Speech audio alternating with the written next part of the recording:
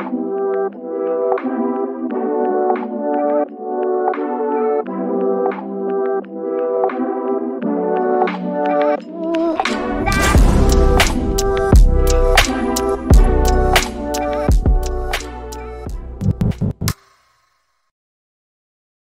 right. Hello and welcome to episode 2 of New Nordic Way podcasts.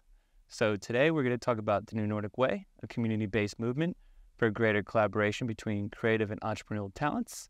And I'm very, very pleased to have our new guest, Mirka, join us. And I'll let you kind of do your own introduction. So Mirka, who are you and what do you do? Thanks, Thomas. It's good to be here chatting with you. So I'm a community builder, I would say.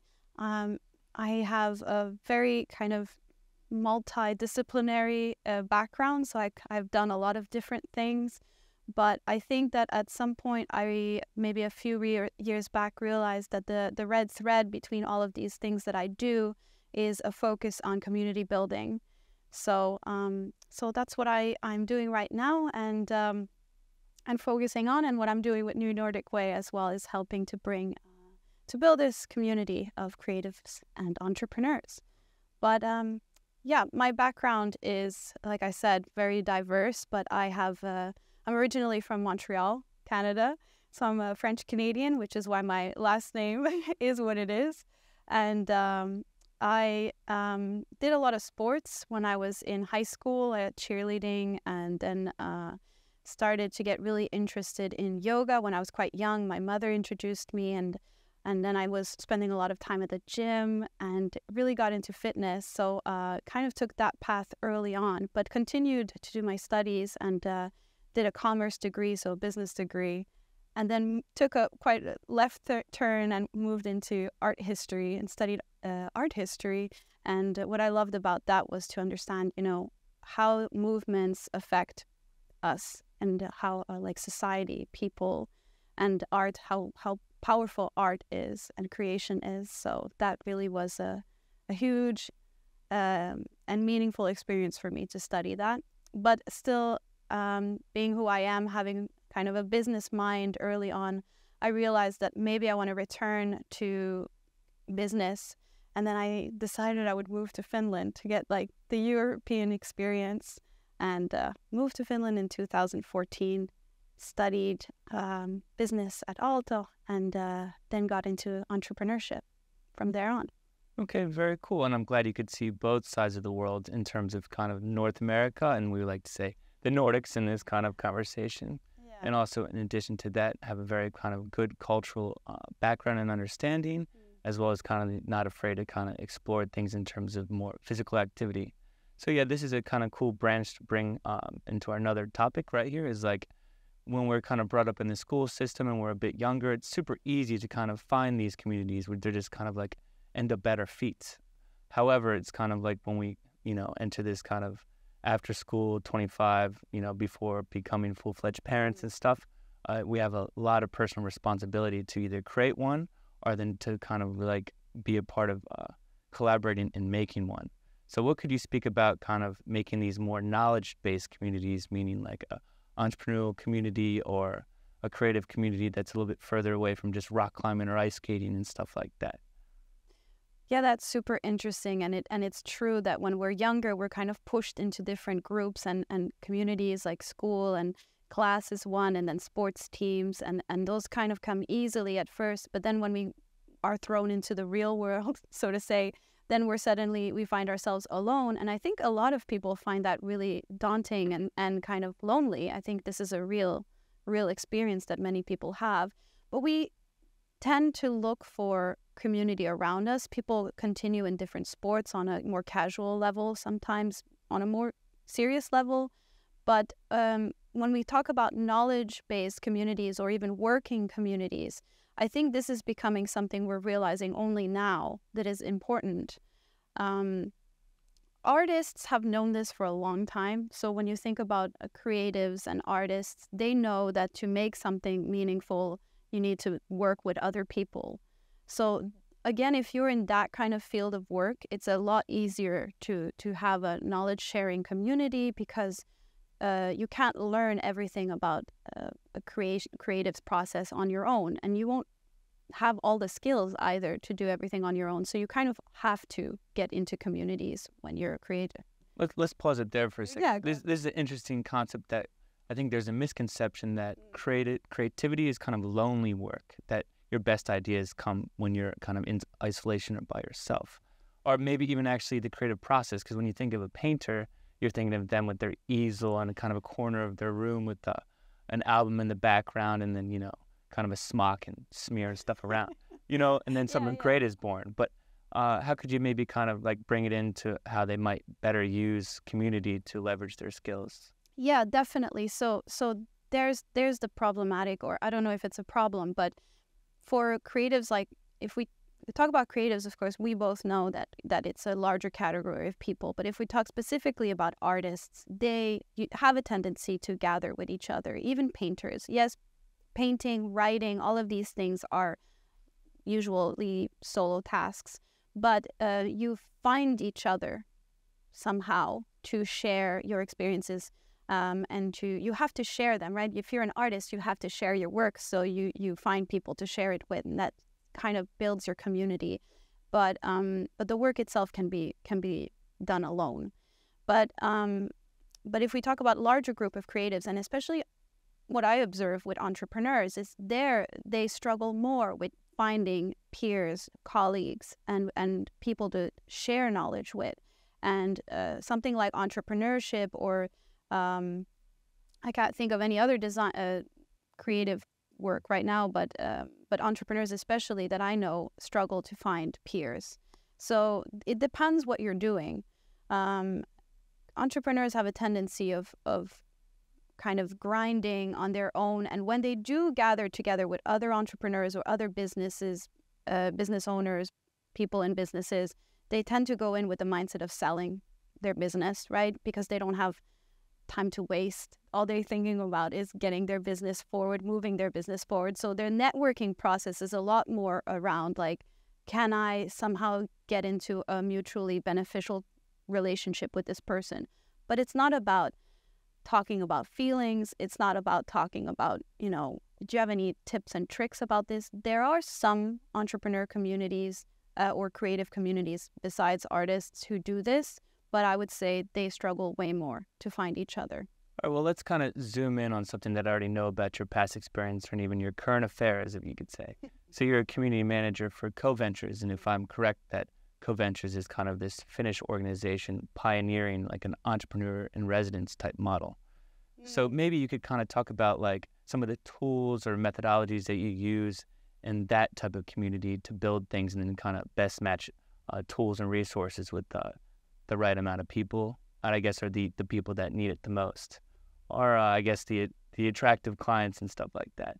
Yeah. And then we'll try to kind of maybe bridge that to the creative community and what's missing there today. Yeah, definitely. And I'll come back to that because I think I missed a point about the creatives as well. But to answer about entrepreneur community or Coventures community specifically, so I'm their community manager right now. And I would say working with entrepreneurs who are mostly in between gigs, let's put it that way, or they're building their own consulting business or something more solopreneur type business. So a lot of them were craving to find others, peers, people to celebrate with, people to, hang out with, people to have after work with, people to share ideas with, have a, late night call with to talk about some new idea. Entrepreneurs are very, dynamic and energetic people who want to share things. So, when you've had your own company that you founded, you have your employees to talk with, but then when you're out of that gig, if you're in between exits, for example, or you decided to do a solopreneur gig, then who are you going to celebrate with?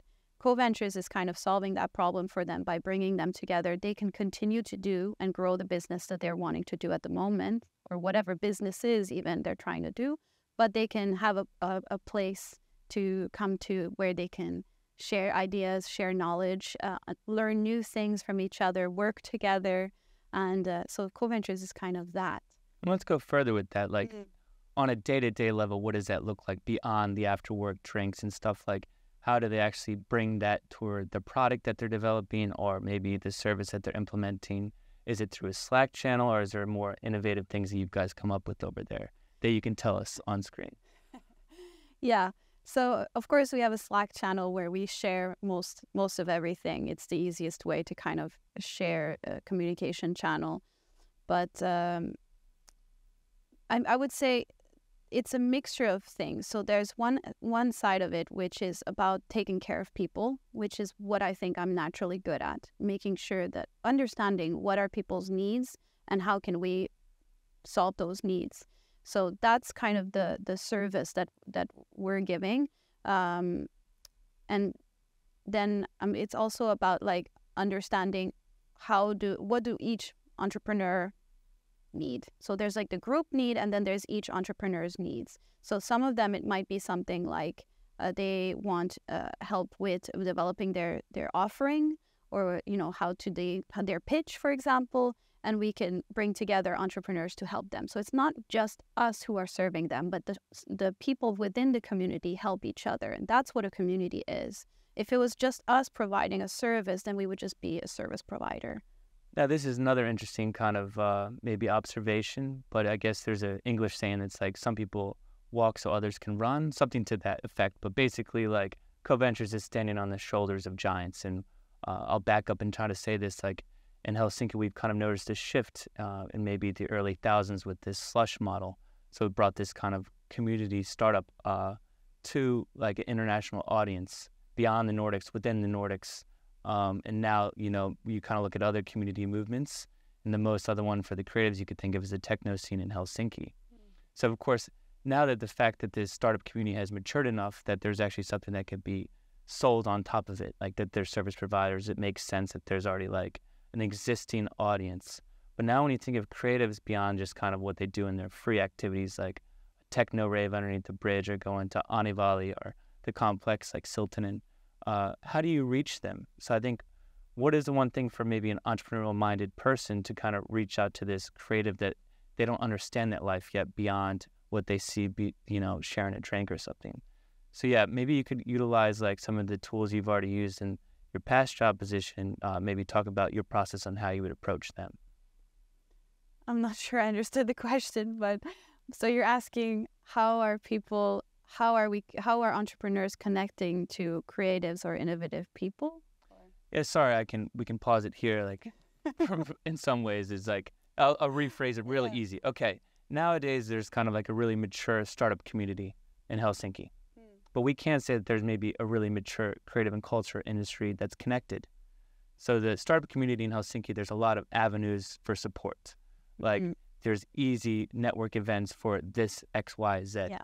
However, for creatives, maybe we see Ping Helsinki, where there's kind of a group of people that are Instagram influencers. They get together and they share best practices, or the designers are over at Order Memo, or there's another thing that's very targeted to a specific niche. How do you think that you could catalyze a movement where creatives would start connecting and uniting with each other? And what tools would you utilize in the beginning to kind of attract them or outreach to them, to get to the point where it kind of matches the startup community that we're seeing in Helsinki? Got it. Yeah. So I think there's a few steps to start with. The first one is start talking to those creatives, understand what do they care about, what are their values, what are they concerned with, what are some of the challenges they face. Really get to know that group of people that you want to be serving and helping. And once you get to know them really well, then you can, of course, you already have the people you've spoken to, but you can start to develop an offering for them. And the community is the offering, right? But you start to build a community, a model that would serve them best based on what they've given you as information. The same way you would build any product or service. And then once you have that kind of first initial model that you think might help them, it can be like a very simple one at the beginning, maybe serving even a niche group of people within the creatives group of people.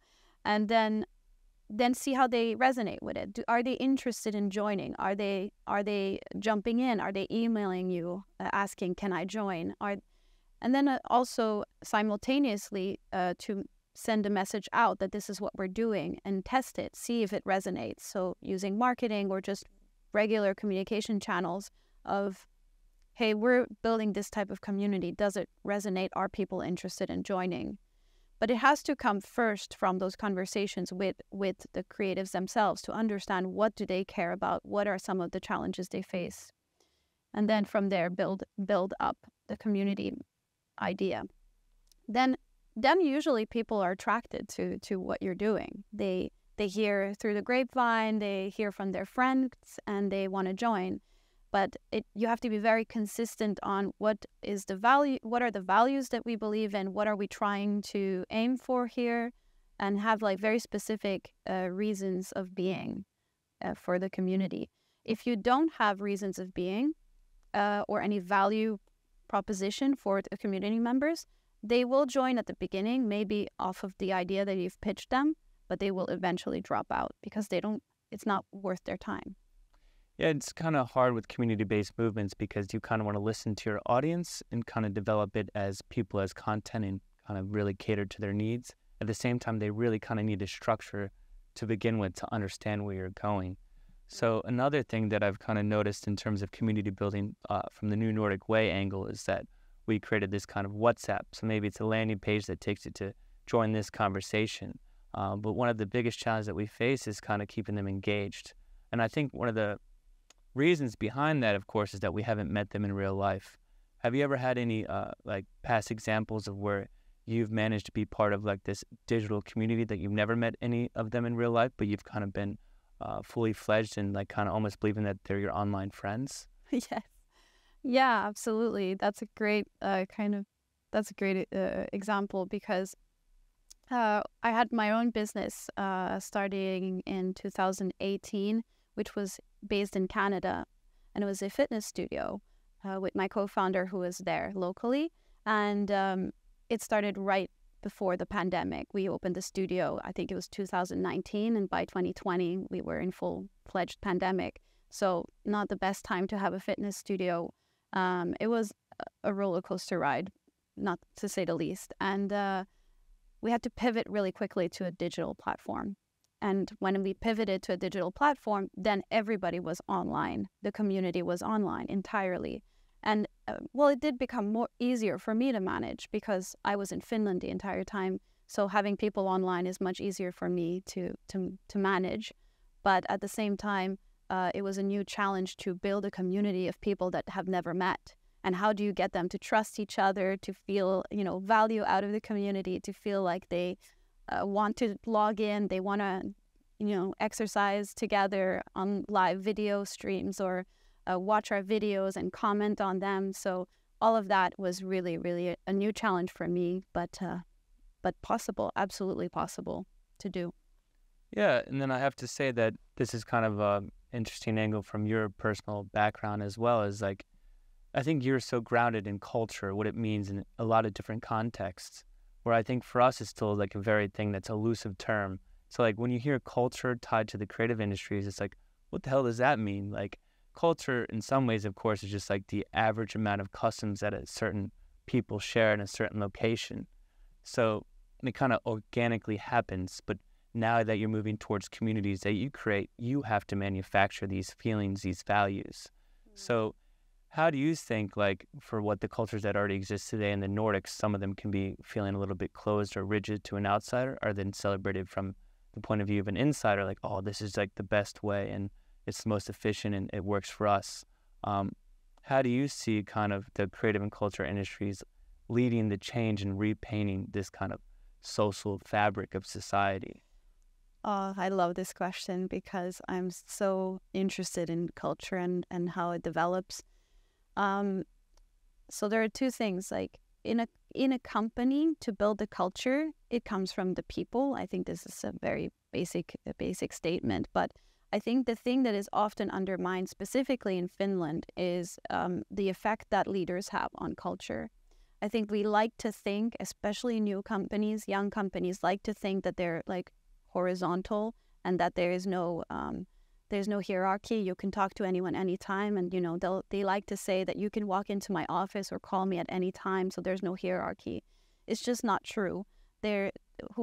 there's always somebody within the community that people turn to look at, to see what they're going to do next, to mimic or to watch as an example, always, whether they're in a leadership position or just someone in a sports team that people admire. So you have to be conscious of that. That shapes culture.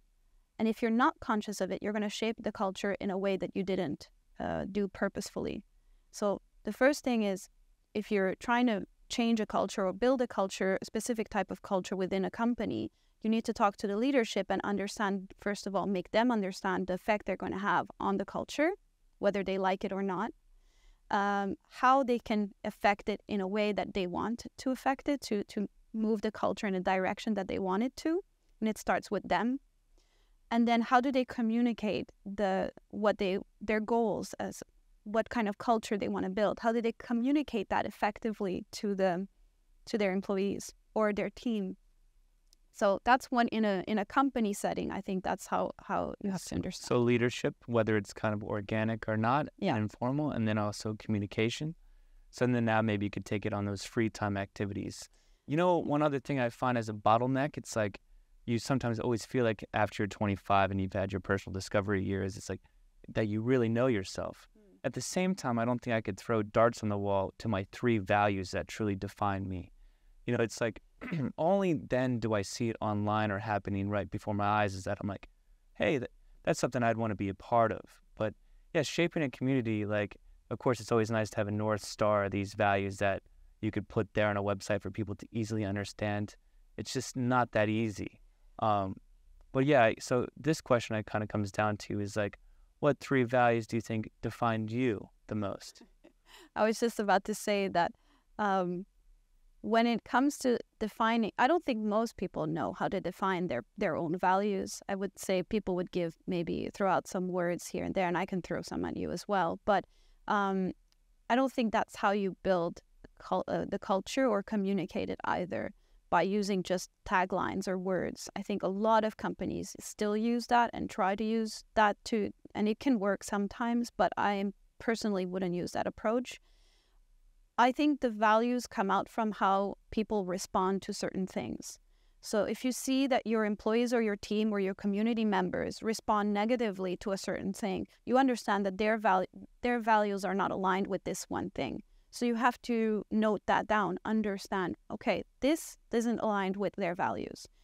That's more important than thinking like, being honest. Anyone will say, yes, that's a value of mine. Is being transparent. Yes, anyone would say, yes, that's a value of mine. Is being like loyal. And so you can throw these words at people. People will say, yes. Those are mine, by the way. Hey, you know what I would say is another interesting concept that you brought up too, is this kind of like the Zuckerberg crew that was like, go fast and break things. So when you're kind of attacking products and services that are a little bit further away from humans, of course, humans are the ones that are interacting with them. Basically, it's not like it's horrible if they go fast and break things, because it's like the emotion's a bit removed. But if you're very experimental in terms of how you kind of approach that interface with people, and you're kind of like pushing the boundaries of culture, it's like one bad thing could be held against you for the rest. Imagine a first impression with somebody. It's like within that first impression, you're almost willing to write them off. So it's very hard to be these kind of innovators in culture unless it's like these, what you hear in change management terms. Like they come in and they know it's going to be a turnaround type transformation, and it's going to flip everything on its head. Does any other examples come up to you about like innovative culture? Yeah, well, that's really interesting. Some people are very principled, and if you do them wrong once, they'll cut you out. But I wouldn't say that's everyone. I would say most people are quite flexible and understand, we're all human beings. So I don't know if making mistakes and going fast and breaking things is always a bad thing. I personally like that. I like testing out and hitting the wall and realizing, okay, not that direction, let's pivot. That's my approach to things. And like I was saying earlier about, understanding values, making mistakes is going to tell you so much about the values of your team. So as a leader, you shouldn't shy away. You're going to make mistakes anyway, but as a leader, you shouldn't shy away from making mistakes and saying something wrong, doing something wrong, because people are going to let you know by their response that that's not how we want things to go. So use that information to build your culture and do better next time, right? Yeah, and to contextualize this conversation just a little bit more, you know that Finland's kind of going through a new rebirth in terms of attracting international talent, and now they're kind of have that second leg opportunity, which is actually integrating it successfully. So at New Nordic Way, how do you think we could best kind of include this kind of more diverse perspective, not only in terms of thoughts, but also diverse people? You know, what is the right way forward? Because of course, it's nice and easy to kind of preach online that we're this and we're that, but I really like to be inclusive and diverse in practice. You know, I'm coming from the United States. When I look back at my family album, it's full of a lot of different cultures and experiences. So I don't want to be this kind of person in theory, but yeah, how can we kind of like make steps in the right direction today? What's your best next step? Yeah, well, you know, we have a similar background because we're both from East Coast, North America. So we kind of, we grew up in diverse spaces. So coming here is a shock, right? With the homogeneous. But how to move forward in building or integrating diversity naturally or organically into your community is by building a community that is attractive to diverse people. So when you think about the type of community that you want to build, you have to think about when are people coming together? What hours of the day? Is it available to everyone to meet at that time of day? Are we doing activities that are attractive and interesting to diverse people?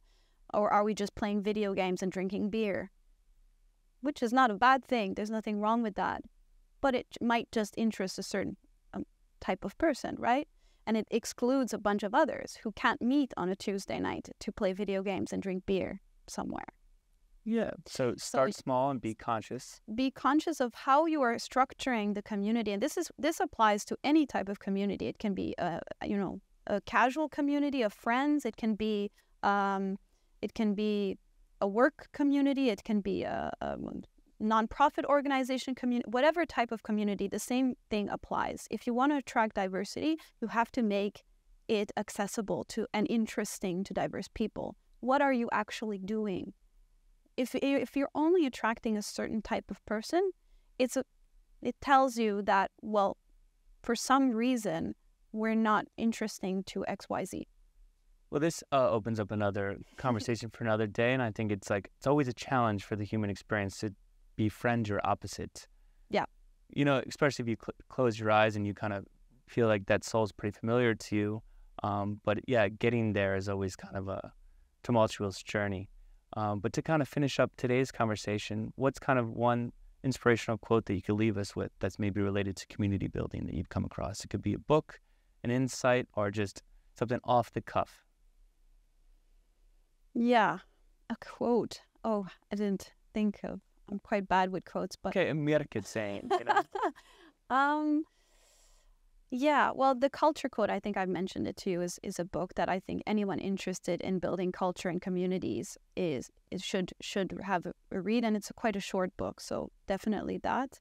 But I would say that if there's anything to understand about communities, is that it's not just about having fun, even if it's on weekends fun sports team type of thing. It can't just be about having fun, because these days people don't have time just for that, to take away from their families just to have fun. It can be part of it. The other one is make it valuable, give value to people. All right. Yeah, great book reference. I'll have to look into that. I'll add that on my bookshelf. So another thing I would like to ask you is this. So for community building, sometimes the main primary focus is fostering this element that you want to be a part of and that you're so focused on for New Nordic Way, promoting entrepreneurship and creativity. But how can we make it economically viable and kind of sustained thing to offer people over the course of time? You know, there's going to have to be that core team that glues it all together and keeps it running. Yeah, you said something really important there. There has to be the core team or people who are, keeping the flame alive, because community doesn't happen that easily, and it doesn't stay alive that easily. Sometimes it does, but usually they're not growing communities or working communities. So you need the core team, and that of course costs money. So how do you keep that or economically viable, as you said? So there's a few ways that people do it. One of them is, of course, that there's a fee for the community that has to be reasonable, that people are willing to pay to join. That's one way. That's very easy. The other way is to offer services that are like add-ons. When you're part of this community, maybe the base of it is, nonprofit, or you work together on a more casual setting, but anything beyond, any service beyond that community is an add-on that you would pay for. So there are things that, of course, people are working here, so you need to, and working for you to offer you a service, but it has to be a service that is valuable to the people that you're giving it to, or offering it to. And that's all comes down to the same thing I was saying earlier. Talk to your community members. Get from them what they want. And so if you offer them what they want, they will give you a return. And there are a bunch of models. There are so many different models. It can be, sponsors. It can be partnerships. It can be investors. There are so many different ways that you can make it economically viable and sustainable, but choose the one that resonates with your community members and makes them want to be there with you. Yeah, and I think for New Nordic Way, it would be great if we could keep it free for the user. So for that individual, and somehow come up with this partnership model that engages like city partners as well as corporate partners that would be interested in having access to great talent and the upskilling of their workforce that can create more taxes, of course, in a social welfare community that is very essential. So thank you, Mirka, and look forward to our next conversation. Let's see what the next episode brings.